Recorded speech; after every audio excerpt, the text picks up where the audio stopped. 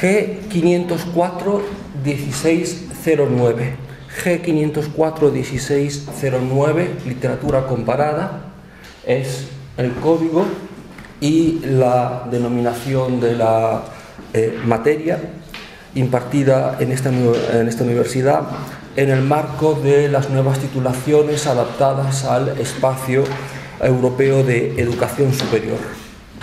Si nos preguntásemos cuáles son los contenidos propios de esta materia, creo que no debería haber ninguna sorpresa, porque esos contenidos están perfectamente definidos, medidos y hasta cronometrados en la guía docente. Por tanto, lo que se impondría es seguir esos contenidos sobre los que se cimentan las competencias que supuestamente debéis adquirir, y será por esas competencias por las que supuestamente se os debe evaluar. Esta es la vía lógica, la vía previsible recogida en la guía docente. O tendríamos que decir que es una de las vías lógicas, un tipo de lógica, y por tanto, ¿qué lógica es esa y qué otras lógicas puede haber? La vía lógica es la de la que se denomina programa formador, es decir, formaros en unos objetivos, en unos principios y en unos métodos propios de una disciplina, en este caso la disciplina llamada literatura comparada. Y podríamos empezar con el manual clásico de Claudio Guillén y partir de la definición con que se abre su primer capítulo entre lo uno y lo diverso. Cito: por literatura comparada, rótulo convencional y poco esclarecedor, suele entenderse cierta tendencia o rama de la investigación literaria que se ocupa del estudio sistemático de conjuntos supranacionales. Por literatura comparada suele entenderse cierta tendencia o rama de la investigación literaria que se ocupa del estudio sistemático de conjuntos supranacionales. Fin de cita. Y más adelante, esta cita pertenece a la página 27, más adelante en la página 28, Guillén dice lo siguiente: acerquémonos a nuestra disciplina como afán, proyecto, actividad frente a otras actividades. Deseo, digamos por lo pronto, de superación del nacionalismo en general y del nacionalismo cultural en particular, es decir, de la utilización de la literatura por vías provincianas, instintos narcisistas, intereses mezquinos, propósitos políticos frustrados. Página 28. Repito la cita. Acerquémonos a nuestra disciplina como afán, proyecto, actividad frente a otras actividades. Deseo, digamos por lo pronto, de superación del nacionalismo en general y del nacionalismo cultural en particular, es decir, de la utilización de la literatura por vías provincianas, instintos narcisistas, intereses mezquinos, propósitos políticos frustrados. Fin de cita. Por tanto, deberíamos tener un programa formador, si aceptamos el planteamiento de Guillén, que supere los intereses mezquinos, los propósitos políticos frustrados o no. Pero, ¿cómo? ¿Podemos aprender literatura comparada o cualquier otra disciplina humanística en sí misma, rastreando su pasado, pero haciendo caso omiso de su futuro? El prólogo que Guillén incorporara a la edición renovada de Entre lo uno y lo diverso, recordáis que en la primera edición, Barcelona, Crítica 1985, se titula Entre lo uno y lo diverso, Introducción a la literatura comparada. La edición renovada, modificada, ampliada en Tusquets, Barcelona Tusquets 2005, se titula Entre lo uno y lo diverso, Introducción a la literatura comparada, ayer y hoy. ¿Vale?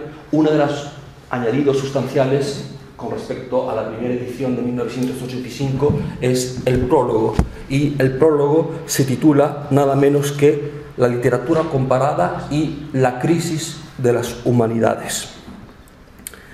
Por tanto, podemos aprender, o se puede aprender literatura comparada sin atender la crisis, su crisis como disciplina humanística y la crisis de las disciplinas humanísticas en general, teniendo en cuenta que esta crisis nada tiene que ver con la crisis que diagnosticó René Vellec en 1958. En abril de 1998, Derrida pronunció en la Universidad de Stanford la conferencia titulada, y lo tenéis el título completo en la primera página, El porvenir de la profesión o la universidad sin condición, gracias a las humanidades, lo que podría tener lugar mañana. Ese es el título completo de la conferencia que pronunció en abril de 1998 Jacques Derrida en la Universidad de Stanford, y que en su versión en formato libro en francés en 2002 pasó a titularse L'Université sans condition, y en castellano La Universidad sin condición. En abril de 1998 decía, Derrida pronunció esta conferencia que cierra con una serie de interrogantes. Página 77.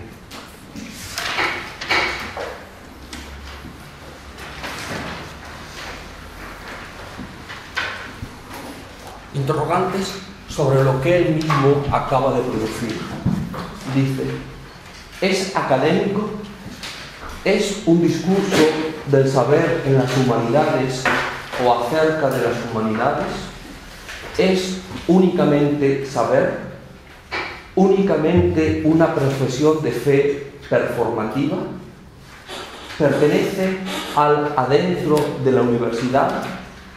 ¿Es filosofía o literatura o teatro? ¿Es una obra o un curso o una especie de seminario?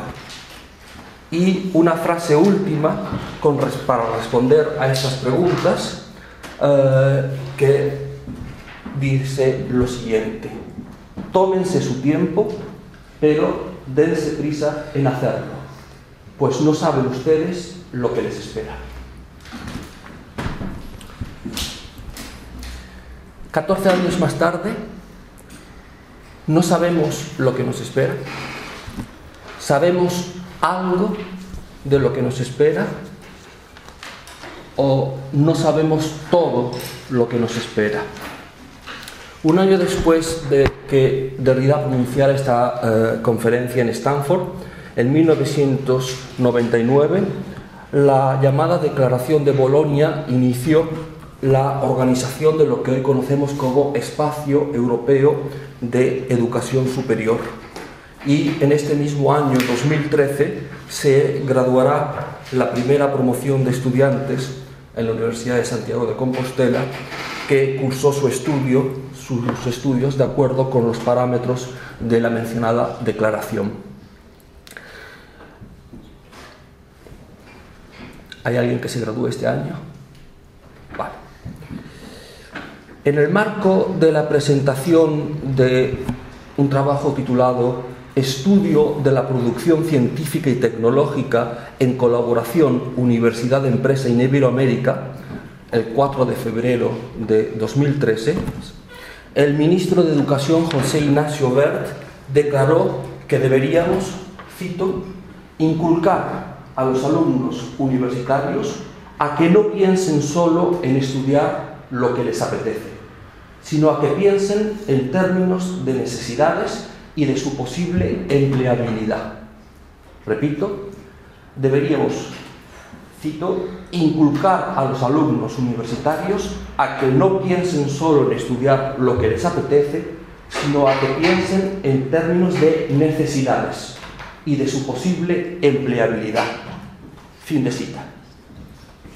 Añadamos a esto el actual contexto de la crisis económica, el incremento de las tasas académicas, la reducción o supresión de becas, los porcentajes de paro de la población en general y del estudiantil en particular, y los reales decretos que regulan la empleabilidad en la universidad, y no podremos más que concordar con Derrida que no sabemos lo que nos espera.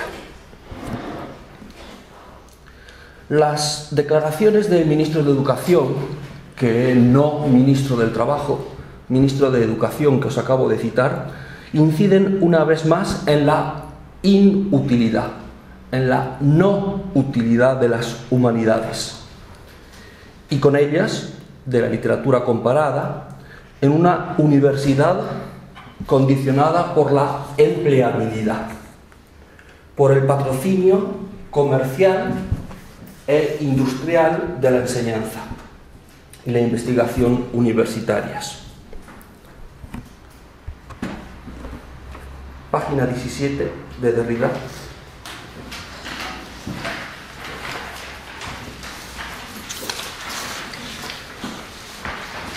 Dentro de esta lógica, como sabemos, dice Derrida, dentro de esta lógica, como sabemos, las humanidades son con frecuencia los rehenes de los departamentos de ciencia pura o aplicada que concentran las inversiones supuestamente rentables de capitales ajenos al mundo académico.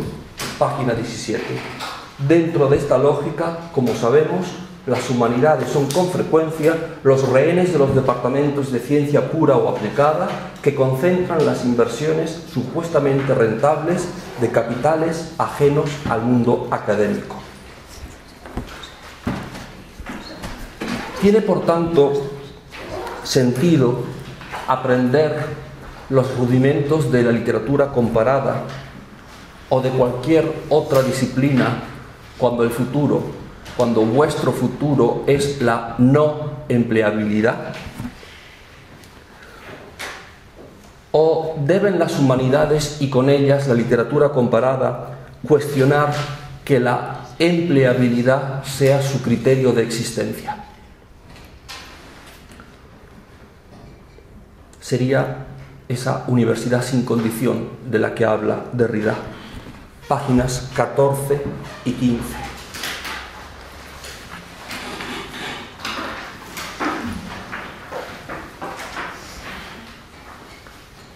El derecho primordial a decirlo todo, aunque sea como ficción y experimentación del saber, y el derecho a decirlo públicamente, a publicarlo. Es lo que vincula fundamentalmente a la universidad y muy especialmente a las humanidades con lo que se denomina la literatura en el sentido europeo y moderno del término, como derecho a decirlo todo públicamente, incluso a guardar un secreto, aunque sea en el modo de la ficción. Y más adelante saltamos a las páginas 68, 69, en lo que es la cuarta tesis o profesión de fe.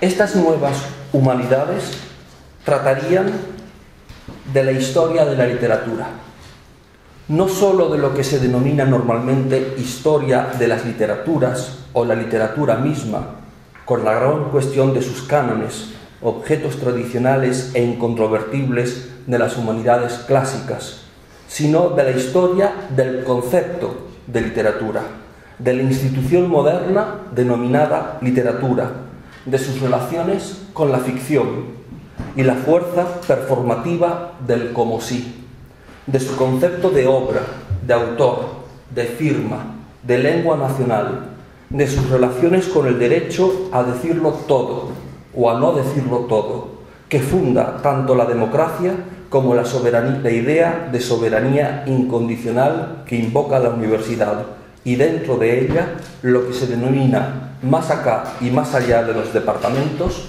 las humanidades. Como veis, esta cuarta tesis de Derrida cifra un papel central para la literatura comparada en las nuevas humanidades, y es obviamente esta una cuestión que deberemos examinar con detenimiento en las próximas sesiones. Pero volvamos ahora a la condición de la educación a través del primer párrafo del anteproyecto de ley orgánica para la mejora de la calidad educativa. Os cito el primer párrafo de este anteproyecto de ley orgánica para la mejora de la calidad educativa. Se abre así: la educación es el motor que promueve la competitividad de la economía y el nivel de prosperidad de un país. El nivel educativo de un país determina su capacidad de competir con éxito en la arena internacional y de afrontar los desafíos que se planteen en el futuro. Mejorar el nivel educativo de los ciudadanos supone abrirles las puertas a puestos de trabajo de alta cualificación, lo que representa una apuesta por el crecimiento económico y por conseguir ventajas competitivas en el mercado global.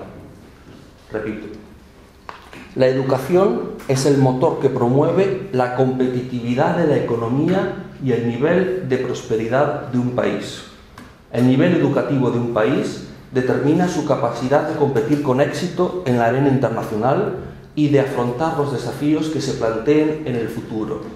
Mejorar el nivel educativo de los ciudadanos supone abrirles las puertas a puestos de trabajo de alta cualificación, lo que representa una apuesta por el crecimiento económico y por conseguir ventajas competitivas en el mercado global. La finalidad de la educación, por tanto, como éxito en la competitividad, el incremento del rendimiento económico y la prosperidad entendida como la retribución que merecen los puestos de trabajo de alta cualificación. Una universidad, por tanto, condicionada, porque tiene que proporcionar una educación que promueva la competitividad de la economía y el nivel de la prosperidad del país, según este anteproyecto. Una universidad condicionada, vamos a la página 17 de Derrida.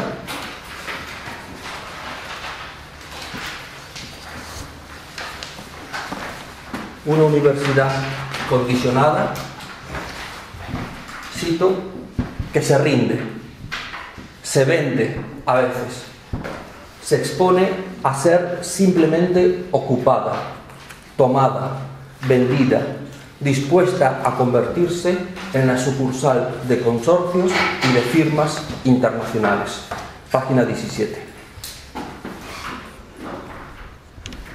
Derrida distingue entre la universidad y cualquier otra institución o centro de investigación al servicio de finalidades e intereses económicos. Vuelvo sobre las páginas 16-17 y cito de Derrida: y digo sin condición, tanto como incondicional, para dar a entender la connotación del sin poder o del sin defensa. Porque es absolutamente independiente, la universidad también es una ciudadela expuesta. Se ofrece, permanece expuesta a ser tomada, con frecuencia se ve abocada a capitular sin condición. Fin de cita.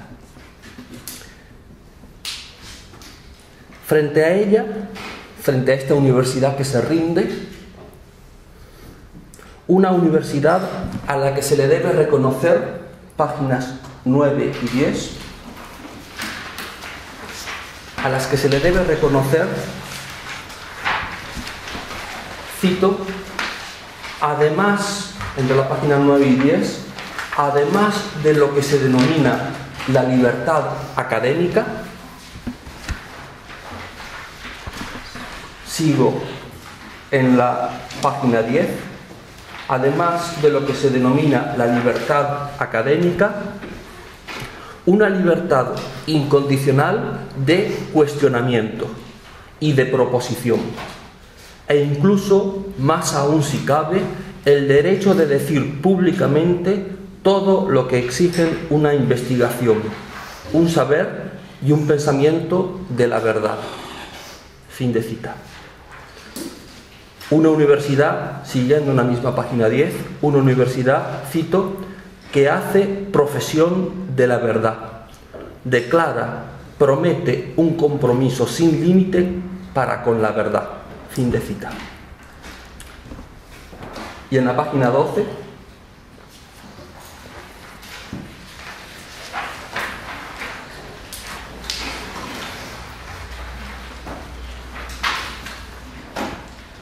esta universidad sin condición no existe de hecho. Como demasiado bien sabemos.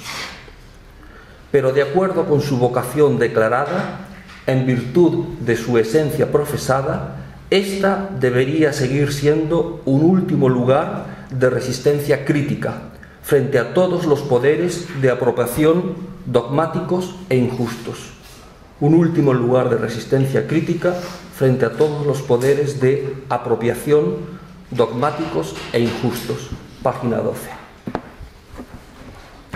Como dice Derrida en la página 14, hay un gran número de poderes y ante ellos la universidad se rinde, se vende a veces, como citaba antes.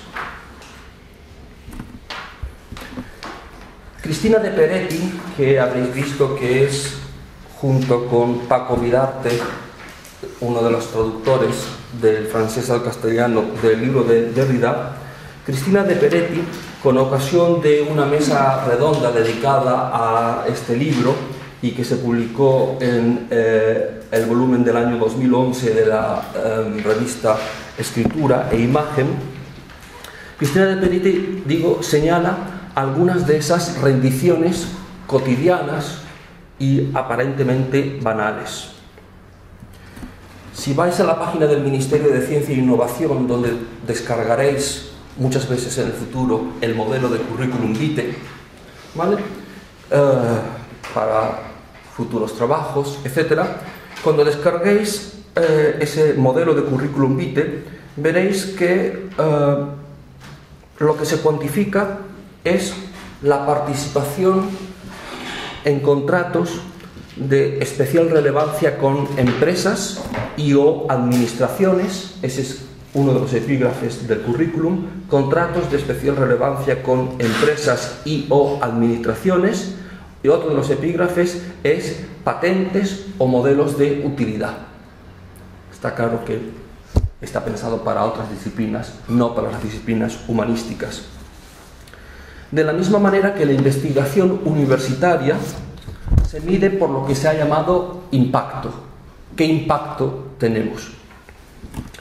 Y la equivalencia en el ámbito de las humanidades, porque en el ámbito de otras disciplinas como la medicina, pues podría medirse ese impacto por ejemplo, por proporcionar medicamentos, etc. En el ámbito de las humanidades, ese impacto se busca la equivalencia a través de tablas de publicaciones periódicas. Es decir, según se haya publicado artículos en distintas revistas, se mide el impacto no por el artículo en sí mismo, no por lo que diga el artículo, de nuevo, de anticuado, de reaccionario, de progresista, sino que se mide solamente porque esa revista en concreto está calificada en una tabla, de tal forma que esa revista tendrá más puntos cuanto más arriba esté en la tabla, y si uno ha publicado en esa revista, pues obtendrá esos puntos. Revistas a las que se accede, y supongo que estaréis familiarizados, a través de plataformas o de suscripciones, ¿vale? En la biblioteca tenéis un enlace a revistas electrónicas. La Universidad de Santiago tiene acceso a esas revistas electrónicas porque paga o bien a plataformas que ofertan un grupo de revistas electrónicas, o bien paga directamente a la revista electrónica en cuestión la suscripción.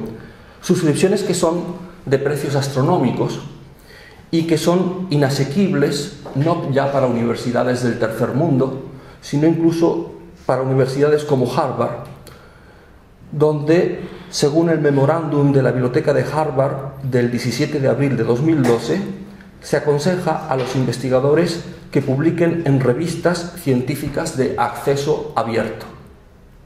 No en revistas de pago, sino en revistas científicas de acceso abierto, que evidentemente no son las valoradas a la hora de cuantificar la investigación de un profesor y su posible promoción.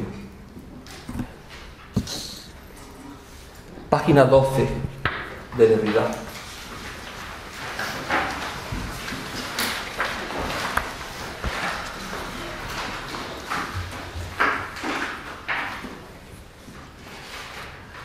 Una de las graves cuestiones que se plantean aquí entre la universidad y el afuera político-económico de su espacio público es la del mercado de la edición y del papel que desempeña dentro de la archivación, evaluación y legitimación de los trabajos universitarios.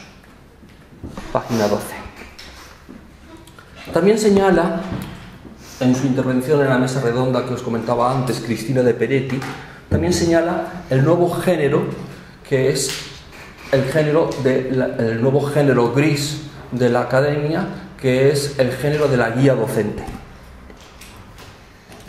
en la que lo que se solicita del profesor no es que detalle qué contenidos va a enseñar a sus estudiantes, sino fundamentalmente que administre el tiempo del estudiante, que planifique su tiempo, el tiempo del estudiante, el tiempo de estudio del estudiante. Y Cristina de Peretti, en la página 107 de esa intervención, se pregunta: ¿en qué patraña se convierte la libertad de enseñanza sometida a semejante fiscalización?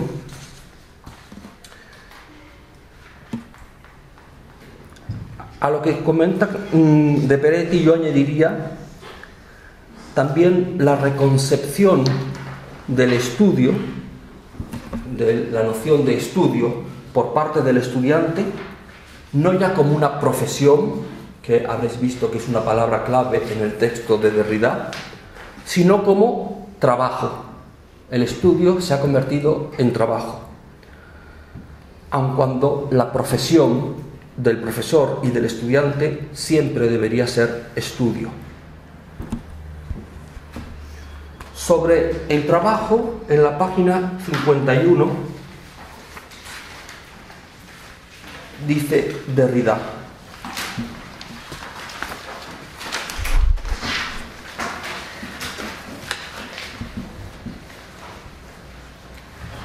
si bien se le asocia siempre simultáneamente a la dignidad, a la vida, a la producción, a la historia, al bien, a la libertad, no por ello deja con la misma frecuencia de implicar el mal, el sufrimiento, el pesar, el pecado, el castigo, la servidumbre. Página 51. Página 60.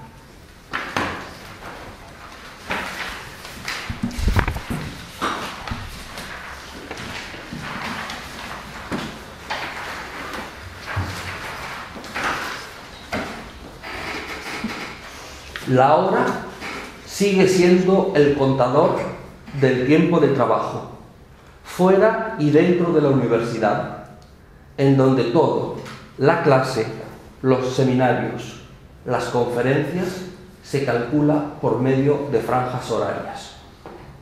Siento haberos pedido media hora más. El estudiante universitario, por tanto, ya no estudia, sino que trabaja. El establecimiento del sistema de créditos europeo fue uno de los objetivos de la Declaración de Bolonia, y es un sistema centrado no en el estudiante, como se suele decir que se centra en el estudiante y que lo sitúa en el centro del proceso formativo, no en el estudiante, sino en, y cito, en la carga de trabajo del estudiante. Un estudiante a tiempo completo, cuya carga, cito también de las normativas sobre los créditos STS, cuya carga, cito, incluye el tiempo invertido en asistencia a clases, seminarios, estudio independiente, preparación y realización de exámenes. Fin de cita. Por tanto, diríamos que la guía docente, en su planificación, en su programación, constituye lo que Michel Foucault en Vigilar y Castigar llama aparato de la penalidad correctiva. Y en este caso cito de Vigilar y Castigar de Foucault, páginas 120 y 121, un aparato que recurre, cito, a horarios, empleos de tiempo, movimientos obligatorios, actividades regulares, meditación solitaria, trabajo en común, silencio, aplicación, respeto, buenas costumbres. Fin de cita. O, para seguir dentro de la página 121 con Foucault, el estudiante cito como sujeto obediente, el individuo sometido a hábitos, reglas, a órdenes, cuya inasistencia, cuyo no estar aquí en clase se penaliza en lo que es la retribución de vuestro trabajo, que es la calificación final. Por tanto, se nos dice que el STS está basado, cito, en el aprendizaje y centrado en el alumno.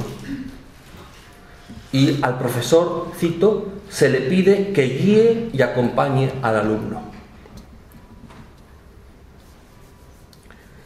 Pero cuando se instaló este sistema, se nos pidió que este nuevo papel del profesor debía conseguirse sin aumento de la plantilla.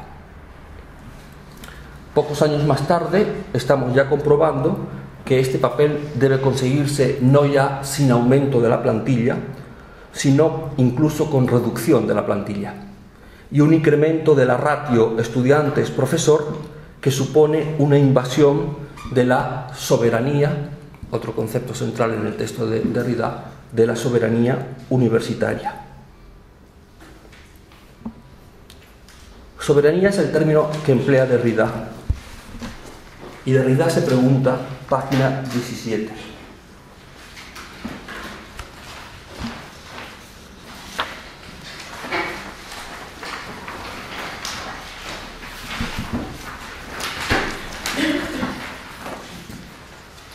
¿Puede la universidad afirmar una independencia incondicional, reivindicar una especie de soberanía, una especie muy original, una especie excepcional de soberanía, sin correr nunca el riesgo de lo peor, a saber, de tener que rendirse y capitular sin condición, que permitir que se la tome o se la venda a cualquier precio?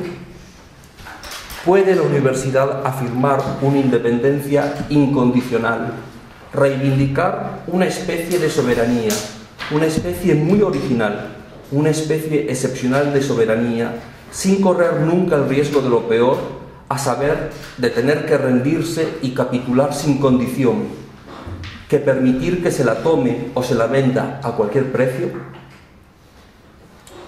Con ocasión de la mesa redonda que os comentaba, otro de las personas que intervinieron, Manuel Vázquez, señala, cito, que la simple dependencia presupuestaria de los respectivos gobiernos hace que la universidad pública difícilmente pueda ser calificada como soberana. Legalmente, su estatuto cae del lado de la autonomía. Por tanto, soberanía frente a autonomía. Y, como sabéis todos, algunas de las iniciativas, tanto del gobierno central como del autonómico, han sido calificadas de injerencias en la autonomía universitaria, que Vázquez define en los siguientes términos. ¿Qué es eso de la autonomía universitaria? Cito de la intervención de Vázquez, página 111. La garantía necesaria de independencia respecto de toda intervención exterior en lo que concierne a su organización y administración, la asignación interna de recursos, la obtención de partidas presupuestarias suplementarias, el reclutamiento de su personal, la organización de sus estudios y, en última instancia, la libertad de las enseñanzas y de la investigación. Página 14 de Derrida.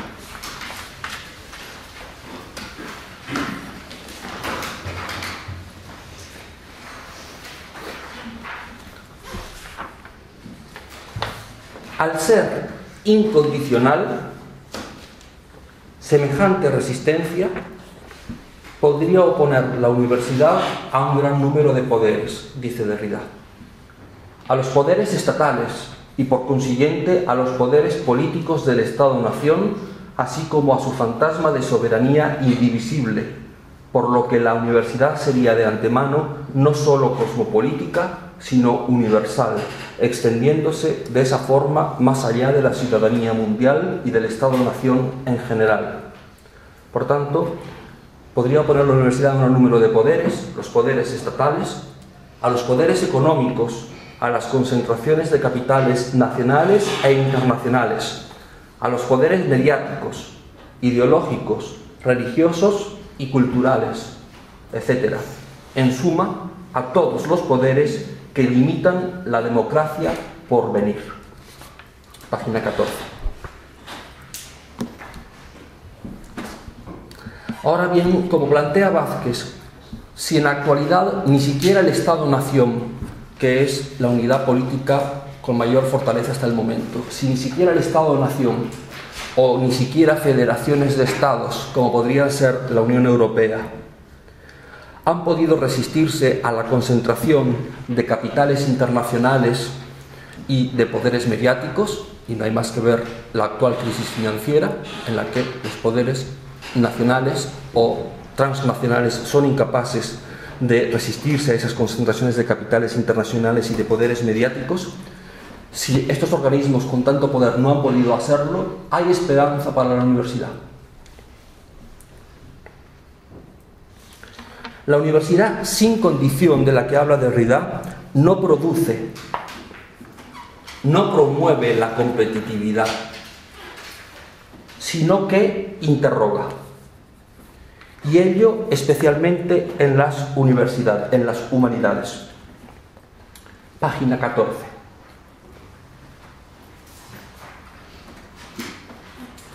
La universidad debería ser también el lugar en el que nada está a resguardo de ser cuestionado, ni siquiera la figura actual y determinada de la democracia. Página 19.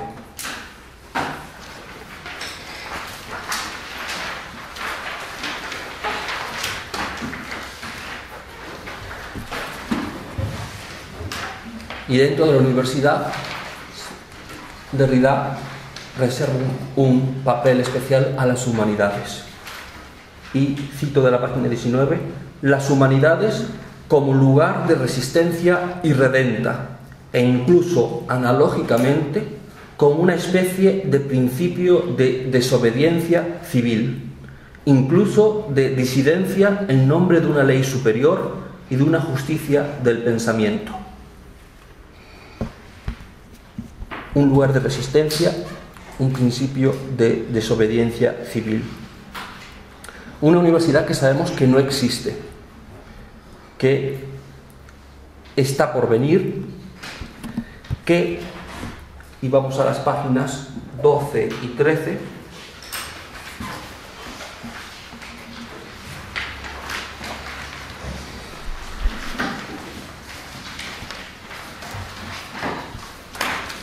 una universidad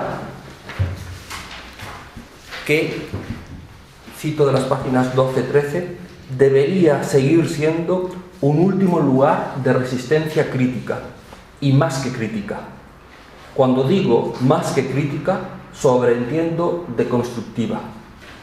Apelo al derecho a la deconstrucción como derecho incondicional a plantear cuestiones críticas, no solo a la historia del concepto de hombre, sino a la historia misma de la noción de crítica, a la forma y a la autoridad de la cuestión, a la forma interrogativa del pensamiento. Por tanto, nos encontramos con la siguiente paradoja. La sociedad es la que genera esta paradoja. Inventa un lugar específico desde el medievo occidental, un lugar específico para pensar. Ese lugar es la universidad. Y al mismo tiempo genera poderes de represión del pensamiento. Y Peretti, en esa misma intervención que os comentaba en la página 109, se pregunta: ¿cómo seguir ejerciendo la docencia de manera a contrarrestar de una forma efectiva todos esos propósitos de mercantilización del conocimiento y de la enseñanza? ¿Cómo seguir ejerciendo la docencia de manera a contrarrestar de una forma efectiva todos esos propósitos de mercantilización del conocimiento y de la enseñanza? Y aduce dos elementos que están presentes dos vías que están presentes en el texto de Derrida: las llamadas obras singulares y acabo de mencionar el principio de desobediencia civil.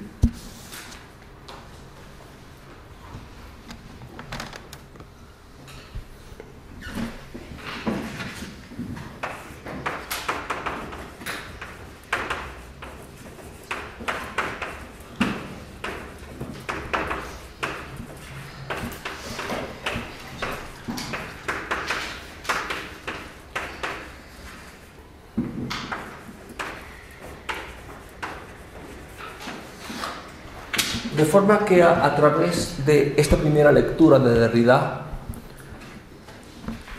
y de las siguientes lecturas críticas y literarias, podemos plantearnos la pregunta sobre cuáles son las relaciones que existen entre universidad, humanidad, pero también humanidades, y en el caso particular que nos interesa en el marco de este seminario, literatura comparada.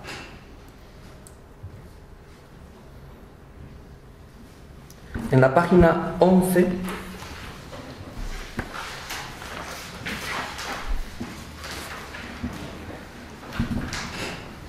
dice Derrida: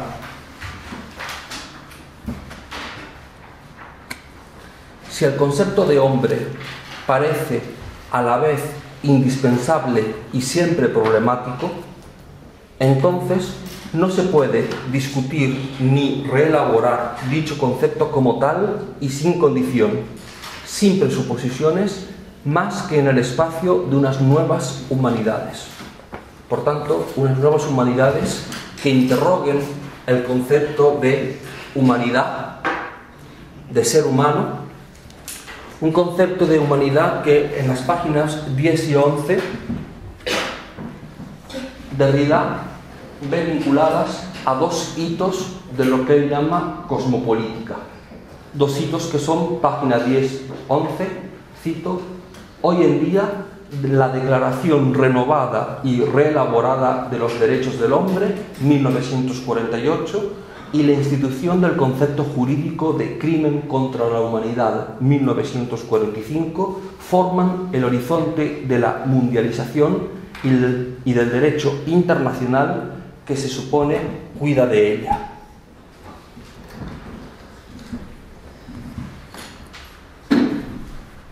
Por tanto, en la universidad, el lugar privilegiado de resistencia y de desobediencia civil, las humanidades, interrogando el concepto de humanidad, de ser humano en ese horizonte cosmopolítico de los derechos del hombre y de la noción de crímenes contra la humanidad, a través de el objeto de estudio de las humanidades, entre las cuales tiene un papel fundamental la literatura.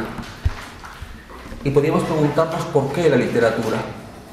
Si Derrida plantea el principio de que la universidad debe ser el lugar, y dentro de la universidad fundamentalmente las humanidades, donde se pueda cuestionar todo, donde se pueda decir todo, lo que nos encontramos es que de todos los discursos es fundamentalmente la literatura el discurso que puede decirlo todo. Página 29.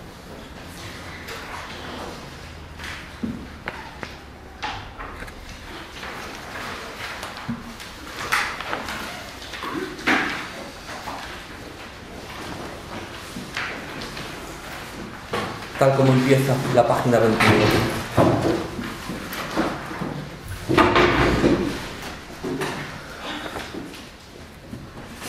No puede decirse que la modalidad del como si parece apropiada a lo que se denomina las obras, especialmente las obras de arte, las bellas artes.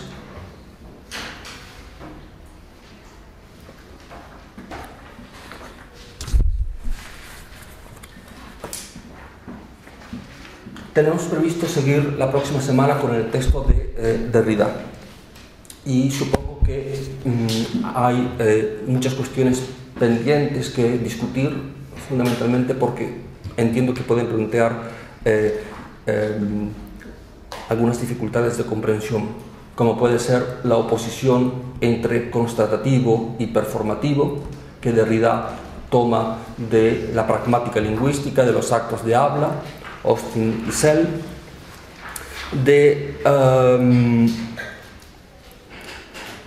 entender qué significa realmente ese como si de la literatura, uno de los fundamentos apoyados en la pragmática lingüística de lo que se denomina pragmática literaria, profundizar en la cuestión de por qué es la literatura el lugar en el que se puede decir todo. Y puesto que si es la universidad el lugar en el que si es la literatura el lugar en el que se puede decir todo, la literatura es el lugar de la democracia por excelencia, como derecho a poder decirlo todo.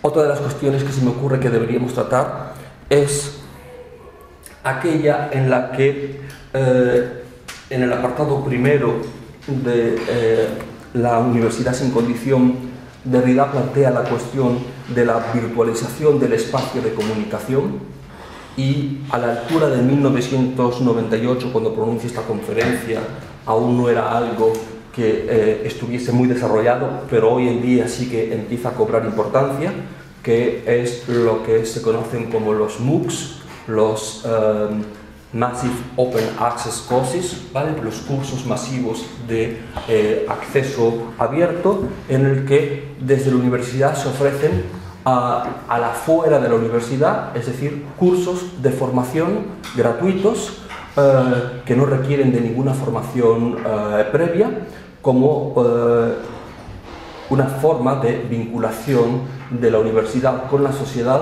sin que medie ningún elemento mercantil. Eso es algo que no está contemplado en la propuesta de Derrida sobre la universidad como espacio de resistencia, pero puede desarrollarse a partir de su idea de virtualización del espacio comunicativo, y otras muchas cuestiones que poco a poco nos irán aproximando a la primera novela, El Ministerio del Dolor, de Dubravka Ugresic. Si alguno de vosotros habéis empezado con la lectura, pues habréis encontrado que una de las líneas de vertebración fundamental es el hecho de que en La Haya tienen lugar los juicios por crímenes contra la humanidad de los diferentes militares de la ex Yugoslavia, aparte de otras cuestiones que vamos a analizar.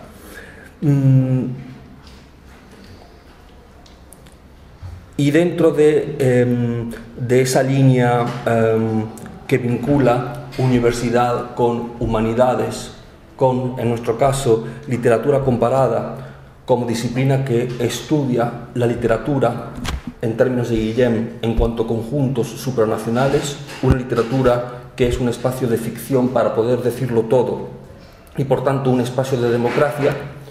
Una de las líneas que vamos a seguir de lectura es la propuesta por Martha Nussbaum en Sin fines de lucro, ¿por qué la democracia necesita de las humanidades? Por tanto, para la semana que viene tenéis la lectura relativa a la lectura de Rebecca Wolkowicz, relativa a el lugar del autor y del libro migrante, como primer texto que utilizaremos para acercamiento a la literatura comparada, y también os pasaré ahora uno de los capítulos del libro de Nussbaum, que precisamente tiene por título, o incluye en su título, esta palabra con la que estamos conviviendo todos los días, la palabra crisis, ¿vale? En este caso el título es La crisis silenciosa. Por tanto, para la semana que viene el capítulo de Nussbaum, el artículo de Wolkowicz, y os señalaré hasta qué capítulo llegaremos para comentar en profundidad el libro de Ugresic. Tal vez los primeros 5 o 6 capítulos ya habéis visto que no son excesivamente extensos. Nos podemos quedar entonces 25 minutos más, ¿vale? Y ahora es el momento en el que pues revisemos algunas cuestiones. Os anuncio que muchas de las cuestiones de las que tal vez no se comprendan del texto de Derrida las iremos revisando directamente en la próxima sesión y en sesiones siguientes. El objetivo era plantear el marco general y a partir de ahí pues entrar en comentarios o discusiones o problemas o dudas que os haya planteado el texto y el texto en relación con el curso.